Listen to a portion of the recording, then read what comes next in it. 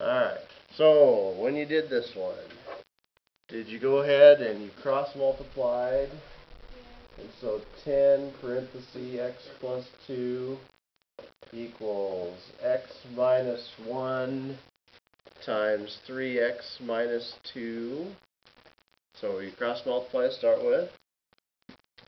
Okay, then you distribute through, so 10x plus 20 equals 3x squared minus 2x minus 3x plus 2.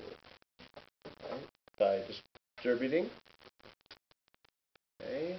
Combined terms, we've got an x squared term, so you move everything to one side of the equation.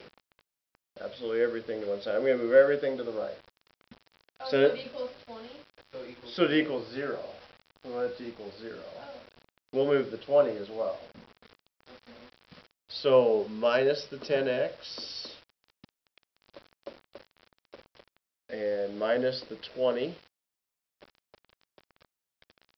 And so 0 equals 3x squared minus, looks like 15x.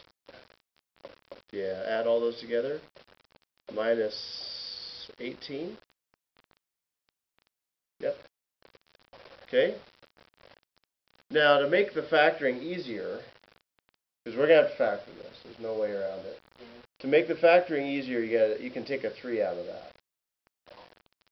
So, and that'll just make it a lot easier to mess with. So that'd be x squared minus 5x minus 6. You take a 3 out.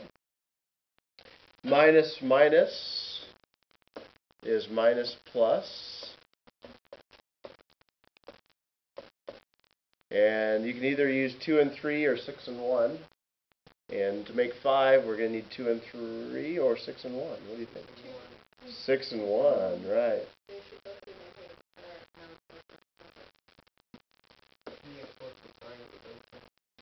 Well, check your answer.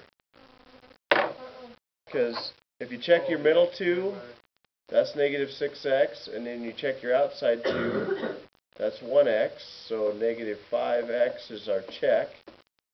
And we know we factored it right. And so our factored problem is 3x minus 6, x plus 1.